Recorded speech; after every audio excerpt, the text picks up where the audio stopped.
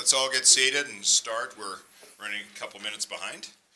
Today we're pleased to welcome our own Dr. Anzhong Wang to talk today. The title of his talk is A New Method to Study Quantum Mechanics and the 2020 Physics Nobel Prize on Quantum Entanglement. Dr. Anzhong Wang received his bachelor and master's degrees in physics from Shandong Normal University at Colloqium and Northeast Normal University in China in 1983 and 1986, respectively.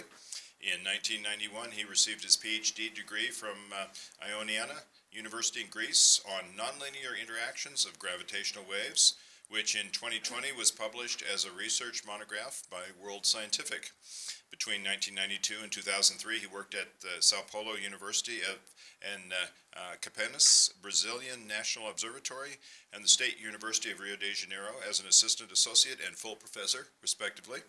He joined our physics department in 2003. He's been working on both classical and quantum gravity and their applications to astrophysics and cosmology, and has published an amazing 270 articles with more than 8,000 citations. Recently, we've discovered that he is one of the 2% top-cited world scientists over all science fields, according to a recent release of Stanford University, recent as in the 10th of this month. He has supervised about 18 PhD students, 19 postdocs, and a dozen master's and undergraduate students. He was awarded the Baylor Outstanding Faculty in Research Award in 2009, and currently is working on gravitational waves and black holes and loop quantum gravity and its applications to astrophysics and cosmology. Let's give Dr. Wang a round of applause. Okay, thank you very much. Oh, sorry. Okay. Thank you very much, Jerry, for the introduction. So this is actually very relaxed talk because I know most of you, not some of you in my quantum mechanics class recently actually graduate colloquium, also my GR class. So this actually I changed a little bit title because I try to emphasize this use quote the news not very new to us, physicists. Actually, for the mathematicians, they discovered this more than 50 years ago. So this actually, lots of things happen. That's why I think we should really work together with the mathematics as close as possible. So they have a lot of good stuff. Since I'm talking about quantum mechanics, so I'm going to briefly introduce the Nobel Prize this year for quantum entanglement. This is also connected with Einstein theory. Actually, Einstein first proposed the so-called EPR paradox. Because of this, actually, people started working on entanglement. So this actually, I'm going to first let's talk about this this year's Nobel Prize. So this you can see the quotation for experiments with entangled photons establishes the violation of Bell inequality and pioneers quantum information science. This is really actually I consider a very promising future for quantum information, quantum computation, all the things. So that's why I think one of the main reasons they got a Nobel Prize. So I'm going to introduce actually what means Bell equalities and also what means the entanglement. So this is actually very simple when we consider some quantum systems. So the first one, let's see, start from Einstein's called EPR paradox.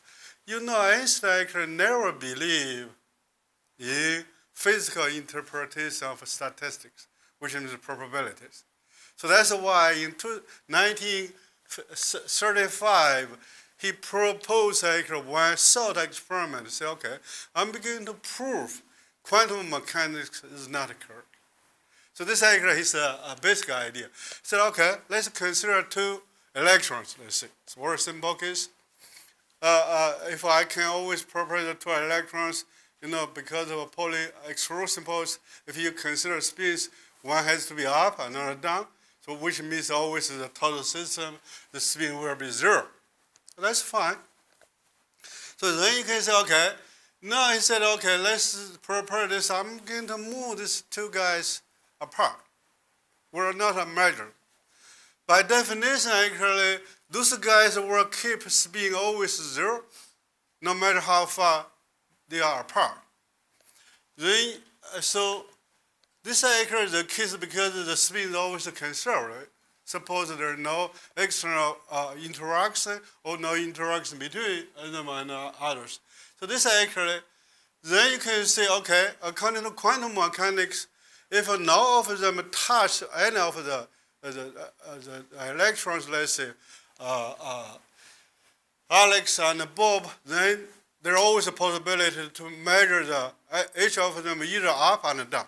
So I call up spins, let's say, +1, down spins -1, right? So this actually always, this is according to statistical interpretation, always the case. Now the problem is, let's say, once they are far away, Alex suddenly decides to measure the electrons. They suppose the electrons, let's say, pointing in the z direction, plus in the z direction, positive direction. Then now we know, according to quantum mechanics, the wave function will collapse into the eigenfunction of the electrons up. Then no matter how far Bob from Alex, Bob will always measure his electrons pointing down, right? So now this is true actually. This is true actually. Nothing to do with the distance. You can put them as far as you want. Einstein and his collaborator argued what's happened if the distance is far away. Even light signals cannot connect one to another. So Alex measured the photons, the electrons here up. Then Bob immediately measure has to be down. So if the time difference, even light cannot connect to event, so how the one electron transfer from this to another one, make sure another one always down. So this is actually the famous EPR paradox.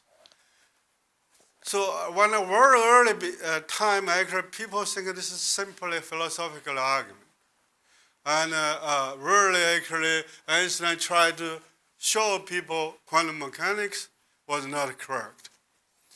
So later in 1964, actually, Baylor actually was a follower for Einstein. He actually said, okay, let's consider so-called hidden variable theory. So hidden variable theory is it's not. I don't think this is a theory, a very general argument.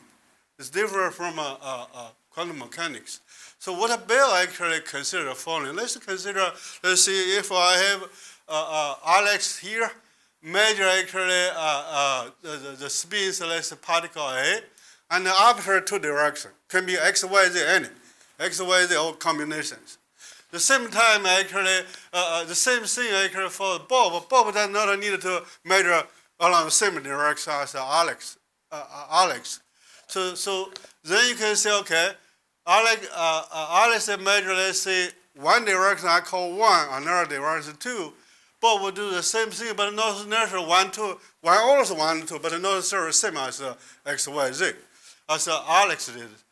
In any case, we consider this actual combination, A1, B1, A1, B2, A2, B1 minus term. You can say if I combine the first term with the third term, this one, and the second with the first one, this one. We know either A equal B, A1 equal A2 because either all of them are up, all of them are down, they equal, or opposite sign.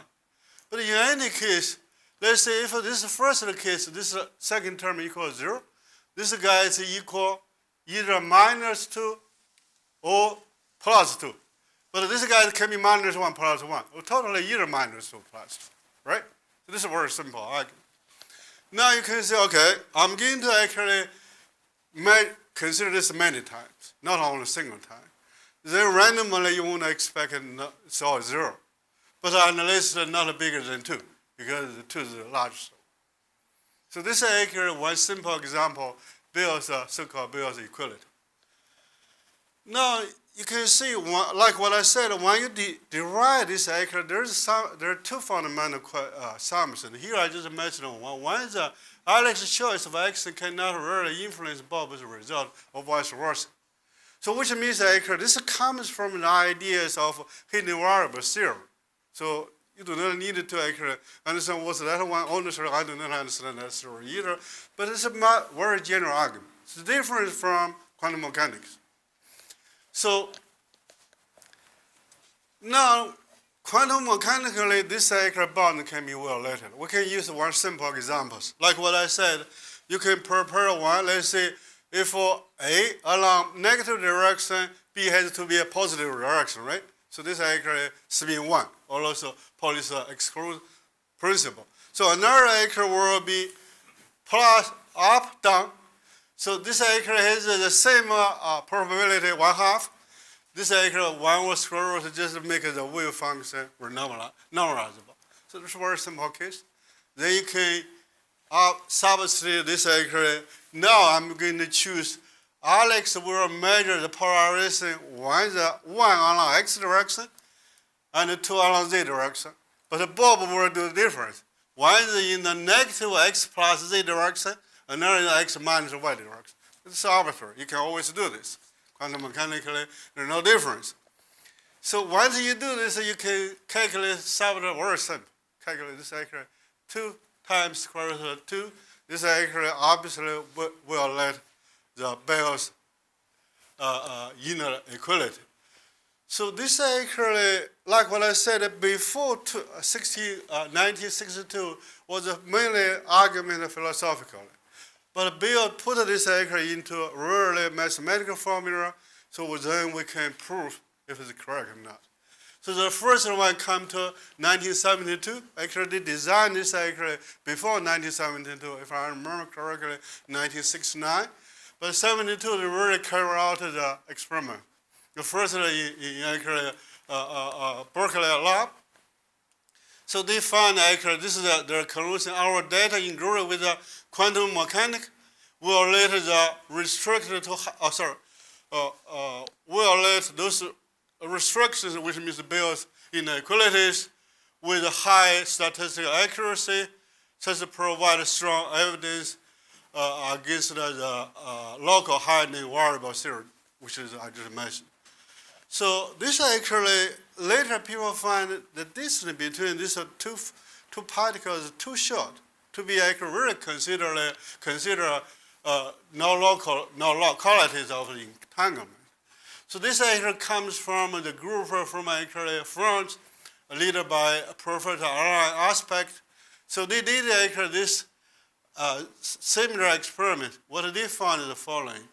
The results are in good agreement with quantum mechanics predications, but violate Bayes inequality by 5 sigma deviations. So experimentalists know 5 sigma is good enough to declare discovery. So this is what they get. This is actually 1982. And in 1989, actually, this is a group from Austria, led by Professor Anton Zillinger. I hope my pronunciation is correct. So they actually completely exclude the possibility of no localities of the entanglement, and they found what is we experimentally entangle freely propagating particles that are never physically interact with one another, or which has never been dimensionally covered by any other means. This demonstrates that quantum entanglement requires the entangled particles need to come from this should be common sources now to have interaction in the past. So this is the really totally prove the entanglement. So this actually get a Nobel Prize. So I would like to point this is the first also now. This year they found the entanglement, the larger distance more than 100 kilometers in China.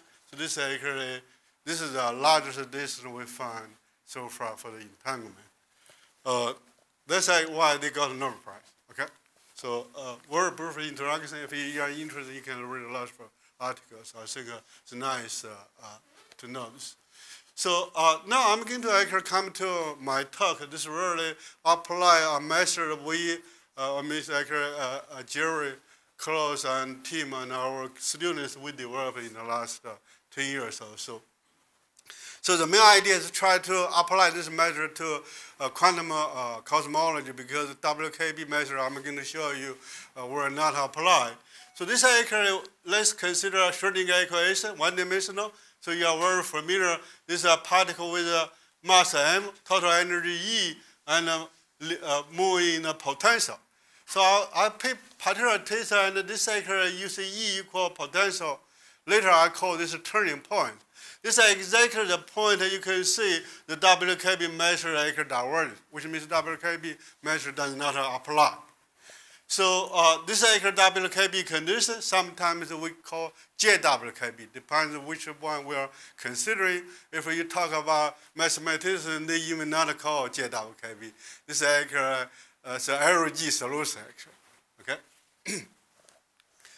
So like what I said, this actually there's a turning point here. You will see WKB measure does not apply. This is actually this is a turning point I call E equal phi, which means E equal potential. And also when we consider, for example, we consider, let's say, hydrogens, this actually two protons become one, then the potential near the center becomes singular. So like this. So if you are familiar with quantum mechanics, you will see this actually exactly comes from angular momentum part, with error is the angular momentum number. So clearly, if error different from 0, these guys were divergent, then the WKB measure also doesn't work. So actually, the really motivation for us to work on this, when we apply this to loop quantum cosmology, there's a loss of a turning point. You see, when you have this actually in one approach they call hybrid, this is a Dressler metric, then you can see in this case several peaks, they are almost about 1. Here even actually some reach 10 to 11. Definitely WKB doesn't work. Then you can say, okay, no problem. WKB normally just divided into many regions, then match them together. This actually works very WKB did when we learn quantum mechanics. But the problem is the matching depends on a point. The errors also depend on a point. You can imagine here I have only 2 peaks. What's happening if I have thousands? Then you cannot really, the errors becomes uncontrolled. So that's actually the main reason. So we actually propose to work on this. So there are lots of improvement. So actually, I just mentioned some of them complex uniform WKB measure. So the ones we use actually developed by Oliver in the 50s to 70s. This is called uniform asymptotic approximation. So you just remember the name. Later I'm going to talk what's this mean. Actually. So this is a paper. This is the first one, 56, 75, and then this is actually the book he published. So, yeah, this actually just give a very brief introduction. Actually, I'm going to, my talk will divide into 3 parts. One is to introduce the measure, then try to apply it to quantum mechanics, which we are familiar, and also beyond, which means actually we have been applied to gravitational waves, loop quantum cosmology, the quantum normals of black holes. So we find this really a very useful, powerful measure. So the main reason because the second order differential equation. So physics always like second order. Another reason why second order, because you already know there's a so-called ultra-Grandeschi instability. If you have one differential equation which has time derivative more than second order, then this system is not stable. So it always has a ghost. So this actually was discovered in 1850. By that time, I think it's, I forget it's probably Hungarian mathematicians. But in physics, you know, which year we found? It's actually in 1977. The student of Professor Disher called Professor Stera, when he studied quantum gravity, they found fourth order gravity always has a ghost. This is exactly the Austro-Grandeschi theorem tells us this is not stable. Okay? This is actually just simply one example. So let's come to part of, before this actually, this is collaborators.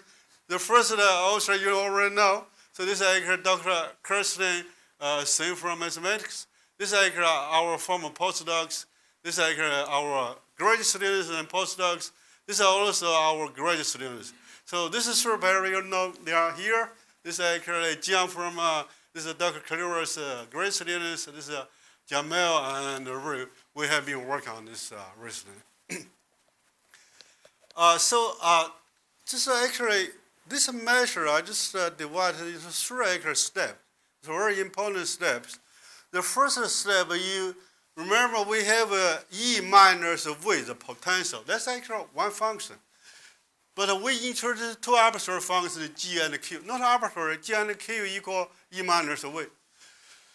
Why we introduce two functions? Because we want to minimize our errors by properly choosing this actually G and Q. So this is actually the first ingredients to do this. Second one, this also there's you see we introduce by hand numbers. Lambda, I think when you study quantum mechanics, what I mean there's a measure that we introduce called another parameter. I think this is all similar to this guy. We call also lambda.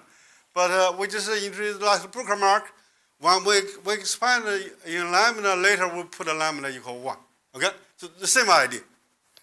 So then you can see this is actually our contribution, which is to combine Oliver's measure with a so-called variation measure.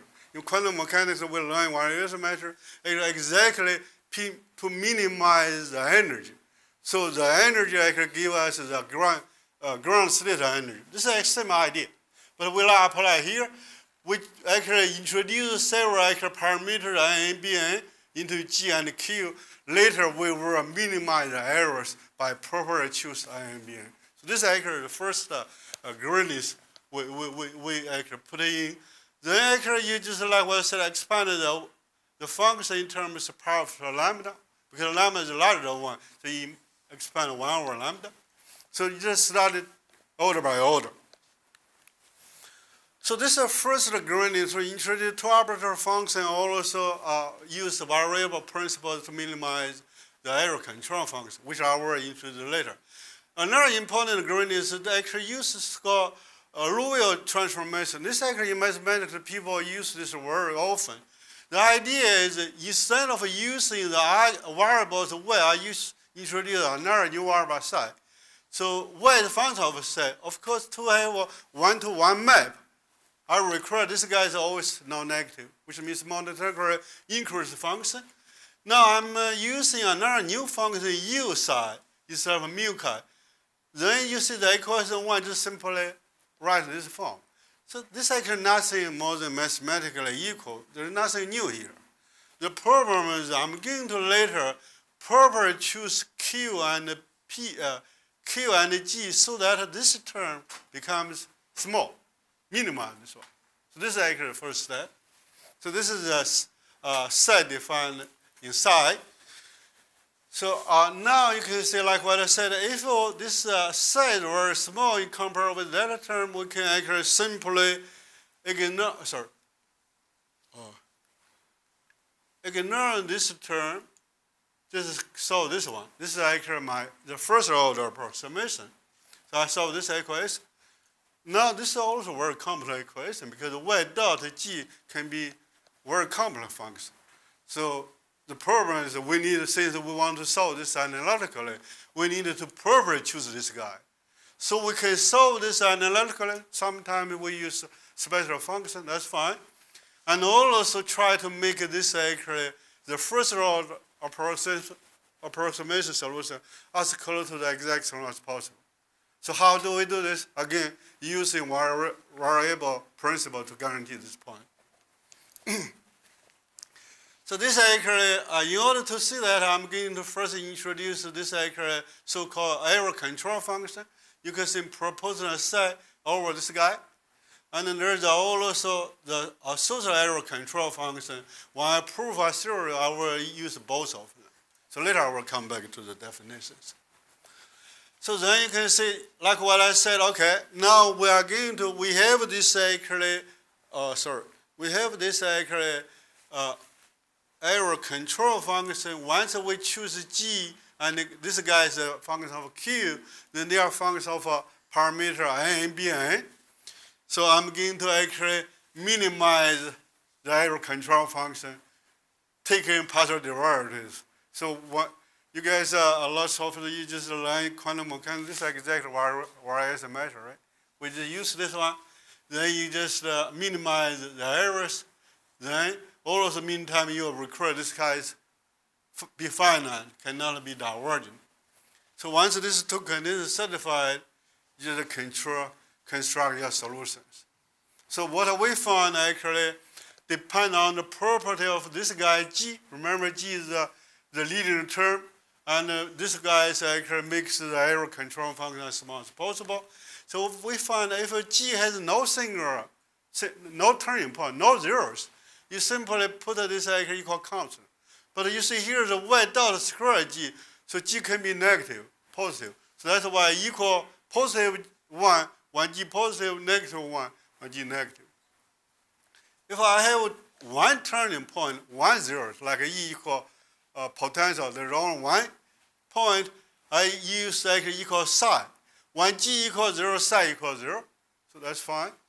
1G positive, psi positive, and G negative, psi negative.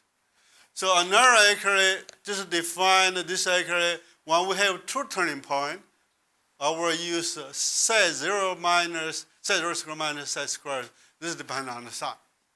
So this actually the choice, like what I said, you see the G equals 0 point exactly where the WKB measure doesn't work. So this measure actually focus on the turning point.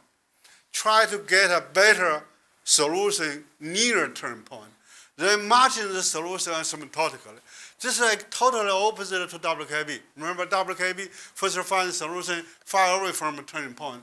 Then try to match the solution near a turning point. This is just the opposite. What is the C0? Psi 0 is a constant. Yeah, sorry, I didn't write it here. Actually, this is equal to the integration of square root of G from y1 to y2. y1, y2 is the 2 actually turning point. Okay, good question. Yeah. So once we choose that one, you will see this actually, the first order solution for the first case just simply give us, if G is negative, this actually oscillating. If G is positive, this actually, one part is exponential increasing, another part exponential decreasing. If actually this guy is equal psi, this is exactly the error differential equation. So we have two independent solutions. So AI, BI. One actually we have two turning points. This actually will be used to modify parabolic cylindrical functions. So this is well defined. We can use a mathematical book to find all the properties, including the asymptotic behavior and the turning 0 point and also expansion derivatives. So we're now, so this is first order. So if you want to go to higher order, you can do that. Actually, in this two paper we did this. For example, just to give one example, one turning point. Remember, first order one turning point is error function. So now you include error function plus the derivatives of error function and function AS, BS. This is actually the second term, B and the derivative of B, AS, BS. And AS, BS is given by this one. This is a so-called recursion relations with the A0 equal 1. For example, if I want to get a B1, B0, put S equals 0. This will be A0, A0, 1. A0 derivative is 0, so I know psi, I just know my B0, right? So this actually for psi greater than 0, for psi less than 0, I just do the same thing. Once I get a B0, I can put it here, get my A1. Once I get a A1, I come here to get my B1. So this actually allow me circulating to as many orders as I can. This measure particularly is very interesting in the sense you can see the errors has an upper bound for errors. Remember, when we learn WKB, we never know what's the errors, upper bound, right? So here actually said, okay, this is the upper bound of errors. So if you know, remember this actually comes from error control function, in principle, we can calculate this guy. That's why we introduce variable principle to minimize the error control function. Try to minimize this one. One simple example, just to understand, if my error function f is 0, of course this guy is equal to 0, e2 0, 1, 1 minus 1, 0. If this guy is arbitrary or less or equal to 0, this guy has to be 0, not include the word, which means I just hit the exact solution, right? Of course, we never be so lucky. So the main point is you can minimize your f, which means minimize this one, minimize your errors, right? Once you minimize your errors, you can actually get a good approximations. So this actually is the idea. This is actually what I said before. So if it equals 0, all of them 0, but normally we cannot do that. What we do, we just minimize the error function f to get a g and q. So now actually this is a general three main step. Any question about this part? So I'm going to actually apply it to quantum mechanics because we are very familiar with quantum mechanics. So first application quantum mechanics. In particular, in quantum mechanics, we know quantum mechanics is very complicated. There are only very few examples where we have exact solutions. This is exactly the place we want to check our measure. So here I list the tables, more than actually 5 cases down.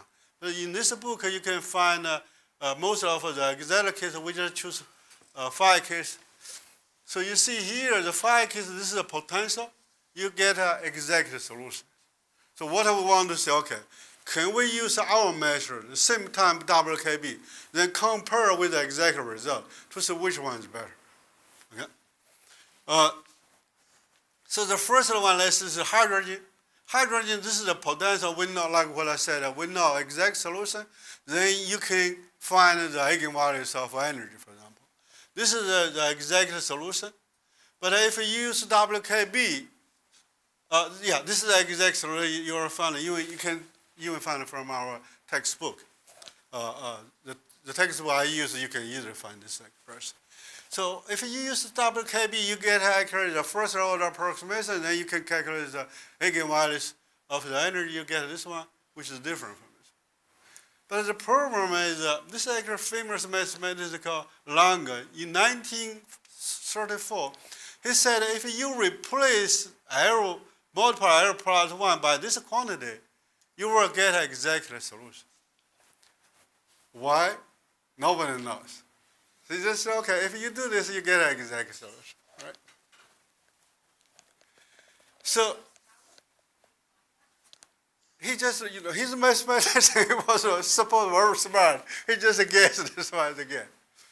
So remember, in our case, actually, we try to make our error composition finite, minimized.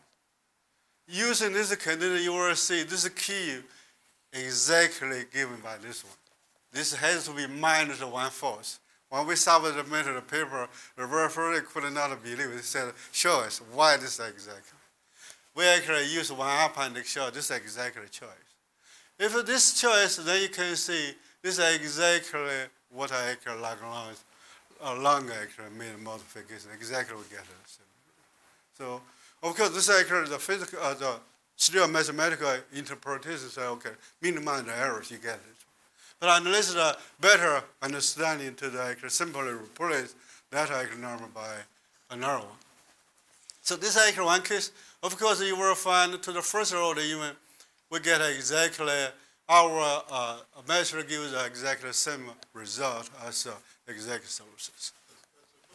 Suppose you had a problem for which you did not know the answer. I'm going to give the rest. Yeah, I have lots of examples. Yeah. So, very good question, yeah. This is actually a harmonic oscillator, right? This is actually, no, we also know exact solution. Then you use WKB, you can get the wave function, then actually find out the energies, discrete energies. You get this one. You already know the answer, so this actually will be different from the exact one. Again, use what I said, the error function has to be finite and minimized. This is also the only choice, even for this case. Then you can see our result get exactly one. So, so this is actually one case. You can actually go on to consider other cases. So this is actually so-called PT potential. This is actually the exact result, WKB result, which is the difference. But if you use our measure, you will find this is a choice, then you get an exact result. Okay. I will not repeat again. Actually, this actually, to answer your question, this actually is all the potential we consider. So this actually is the choice when we consider the error control function. You can see we actually, even to the first order, we get a really energy. Remember, in quantum mechanics, energy does not really sensitively depend on the wave function. So that's why you see, even to first order, we get. But once you come to the wave function, you do have some problem. This actually is the application I'm going to show you in other problems.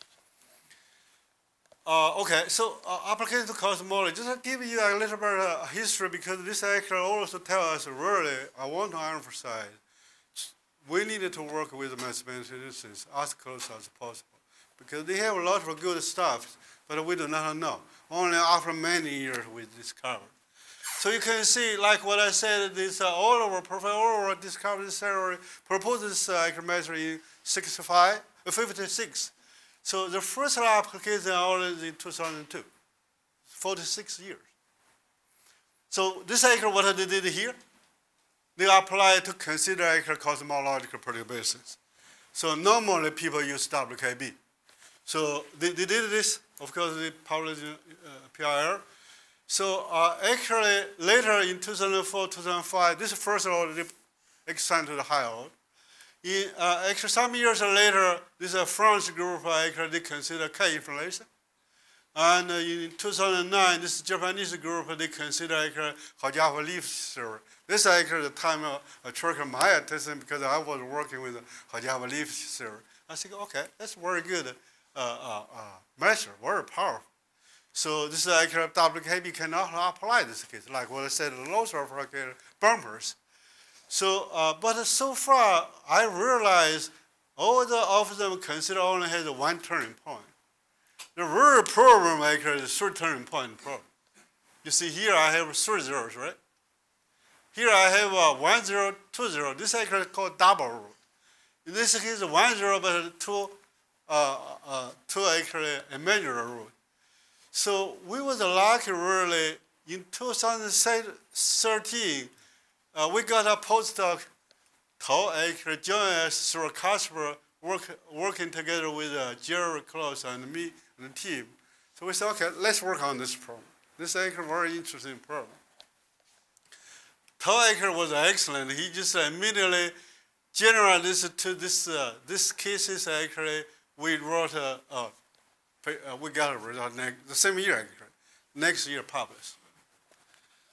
Then actually a year later actually we generate higher order first to case 1, case B, and case C, all the cases.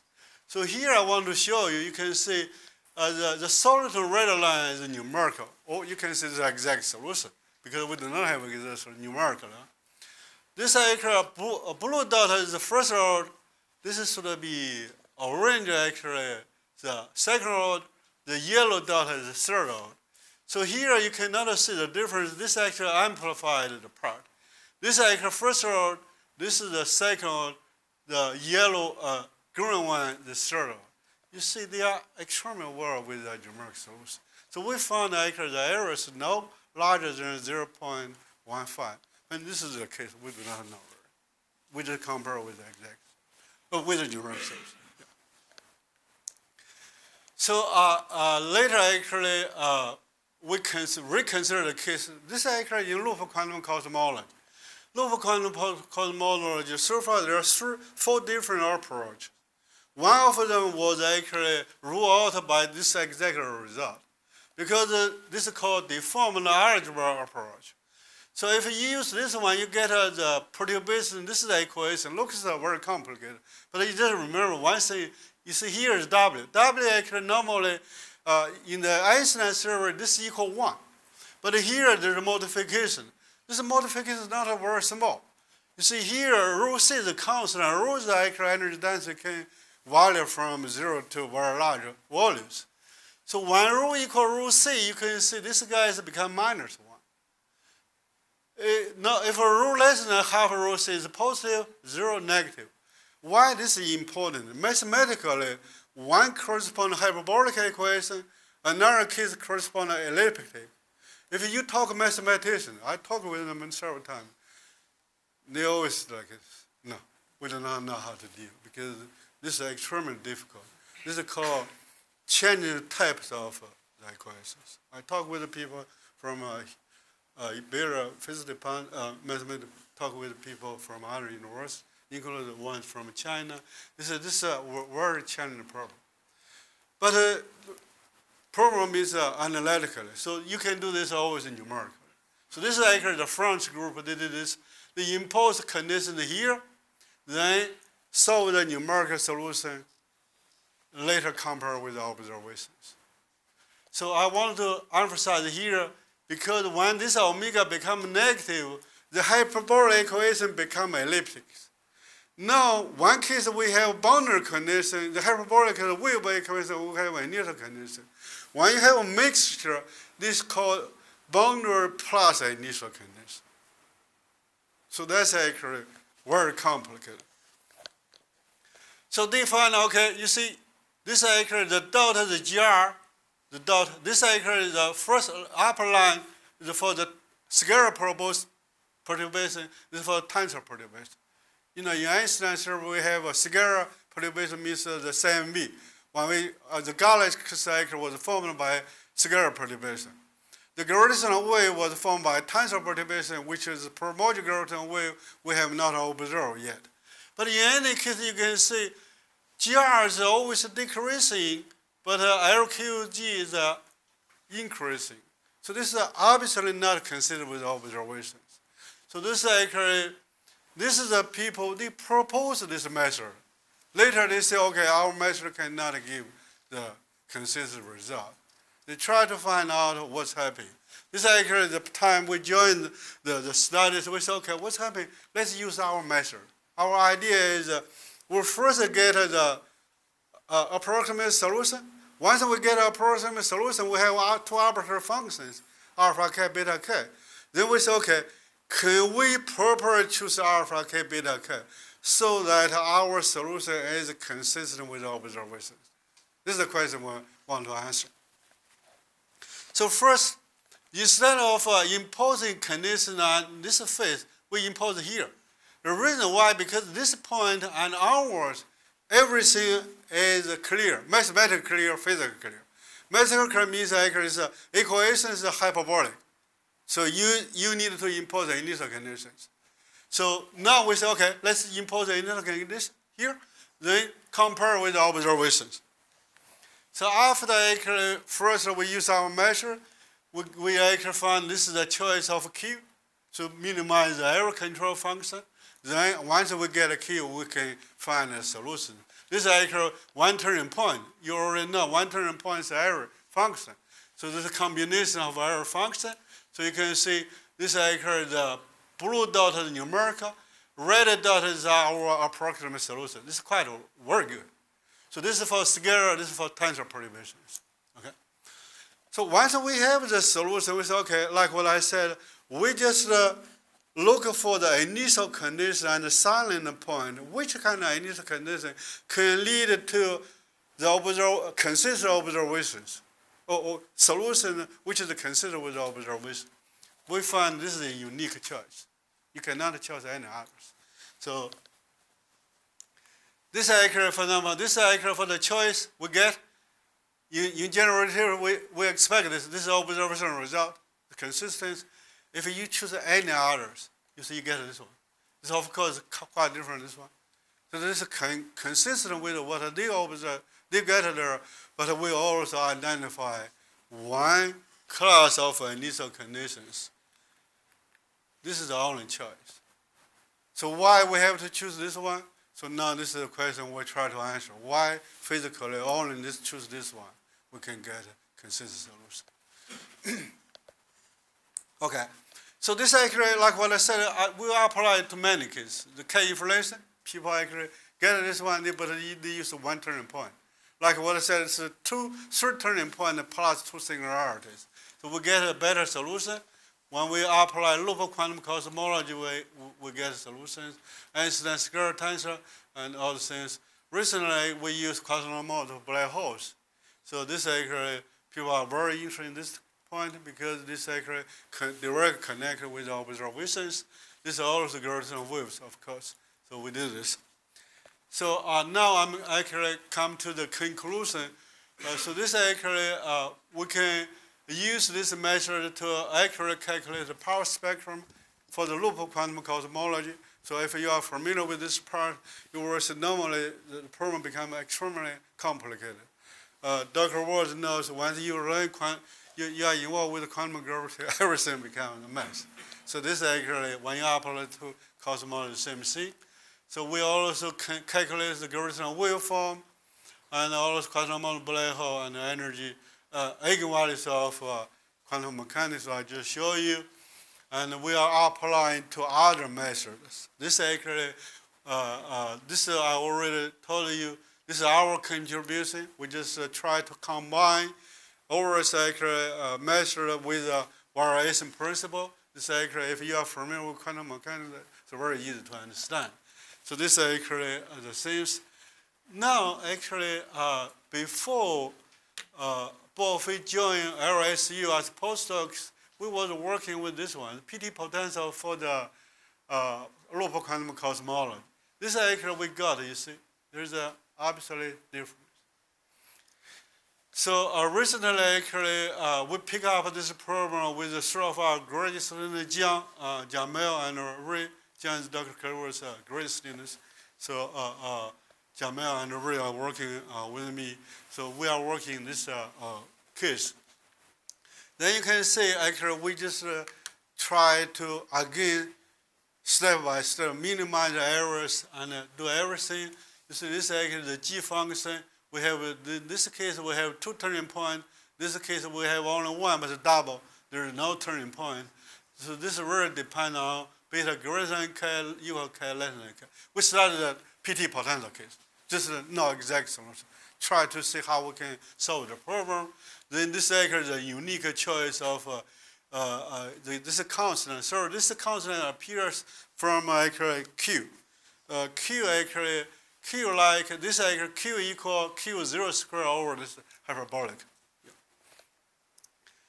You can see this actually what we got here is much better than before. This actually our first order approximation solution is the exact solution. So if you actually consider the difference, this actually the difference, relative difference, you see actually this maximum point is 0.0, so less than 0.01% error. So we consider this quite good. So now we also actually try to apply this case to, for example, we consider only one equation. What's happening if we have a copy? This actually we know when we study gravitational waves, in some modified series of Einstein gravity, you will get this actually copying equation. This is scalar tensor serial copying equation. So we want to see how we can generate our method to this one. And also I just mentioned, for example, this is a case of signature chain. This is a mathematician really very interesting in this case. We wanted to see, can we get first our solution, then see what's the boundary conditions we can get. So there are lots of challenging questions. We feel we are obliged to actually really deal with because we just actually developed the theory. So I hope in the future I have more things to report.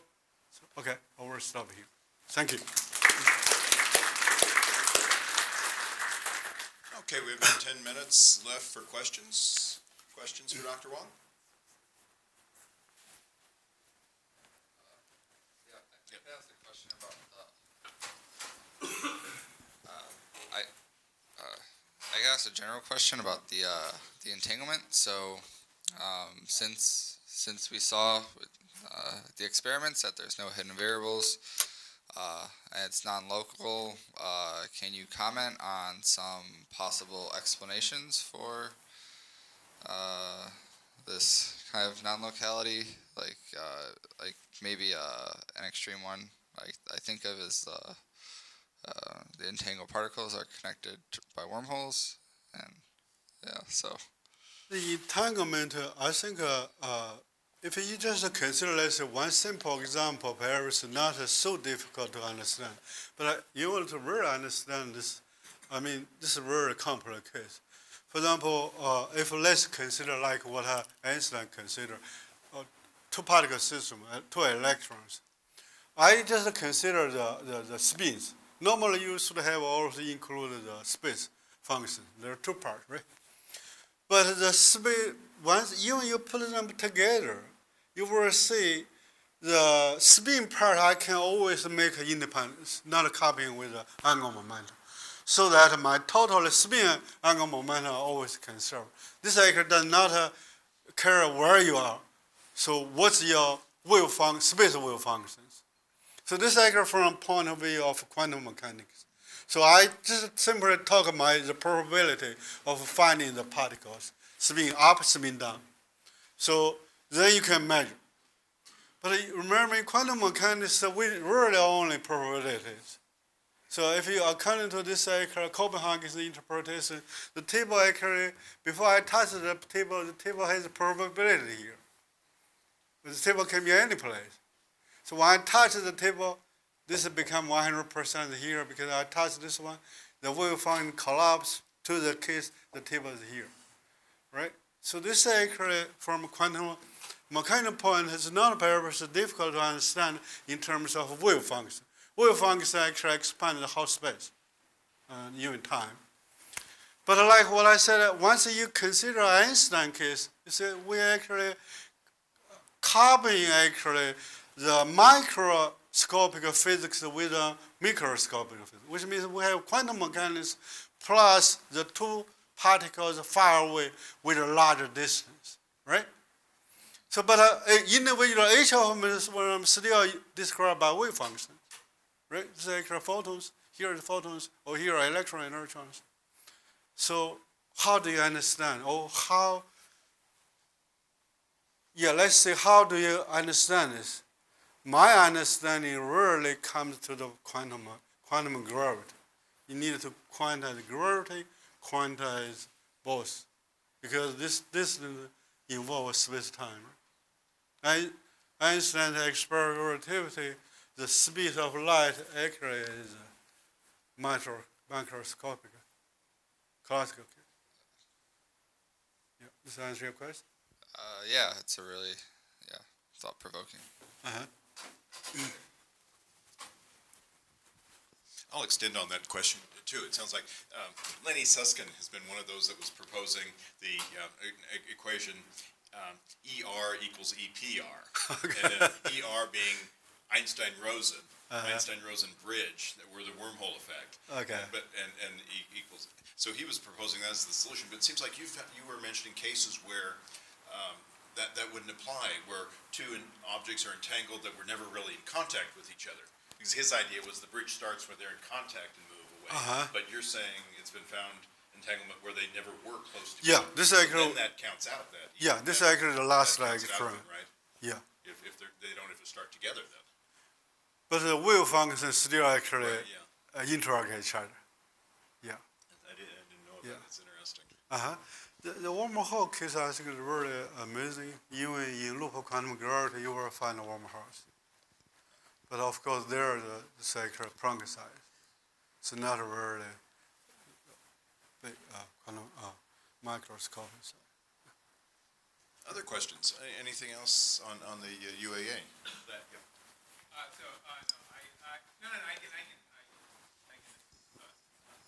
So, one of the initial slides you're talking about the Friday. This is still about the quantum entanglement. So you need to somehow have these particles need to be causally connected, right?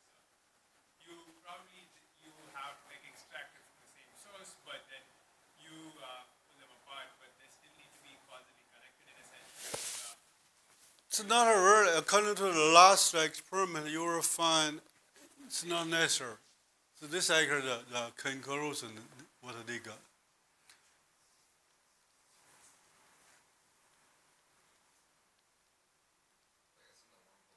Oh, sorry, here. You see here, this is the first one. Oh, sorry. You see here, this actually what their conclusion is. We experiment in tangle-free particles, which have never been dimensionally covered by any other mean. So this actually, this demonstrates that the quantum entanglement requires the entangled particles need to come from the common sources, like what you said. And also not to actually have interaction in the past. Well, I mean, I was not really worried about them coming from the same source or them apart, but my worry is that they need to be causally connected, right? It's not necessary. So that's actually the EPR paradox. But can we explain things that are not causally connected? Because there needs to be some signal that is telling the other one, if we measure one state, and then there needs to be some signal that's going there as fast as the speed of light to tell the other particle, yeah, you have to collapse. Yeah, this is exactly the main point. This is the point they want to show. Einstein said you cannot connect them actually when they are so far away. They even cannot actually connect by light. Their experiments show the distance between them cannot connect by any kind of signal, including light. But still, the quantum entanglement there. When you measure the particles, one spin up, another spin has to down, no matter how far these two particles away. What's the field that's propagating it? Yeah, so that's why they exclude this possibility of propagating. So this is actually pure quantum entanglement. In the sense, this is a wave function interacting. So for example, in quantum mechanics, we normally, what's the causality? I mean, you can say that as unitarity or probability needs to be one or whichever. Yeah. But still, for example, here, this is pure quantum mechanics, right? You're trying to say that Zeilinger's experiment is not valid. He says what you said is not true. Oh, no, I'm not. I'm just trying to understand this. I've never thought about this in terms of causality, so this kind of is just sparking my mind. Yeah, this is exactly, for example, this is an EPR paradox. EPR paradox exactly from it here. If you use in synthesis Einstein theory, there is no interaction. For example, Alex actually measured the particle A spin up. Before Alex get a chance to inform, oh, this is spin A, particle get actually send a signal to spin B to say, okay, my spin is up, your spin has to be down. Bob already measured spin down. This is actually the experiment did this. Okay? So now why is quantum entanglement? So how do we interpret this in terms of Einstein theory? We do not know because Einstein has a EPR paradox. That's exactly his question. He said you cannot do this. But they did this. What I was also hinting at was, do we need a quantum gravity theory to explain this? Oh, this is my shooting. This is what I think. But you see how you can really put Einstein theory with the quantum mechanics together. Quantum gravity is exactly doing this, right? You are copying these two together. Okay, and it's just going on 5, so I think we need to end there. Let's give Dr. Wang a final round of applause. Thank you. Very good, very good. Thank you. Very good job. Thank you, man. Yeah. So this is like a very amazing. Oh, sorry. Yeah. Take this off.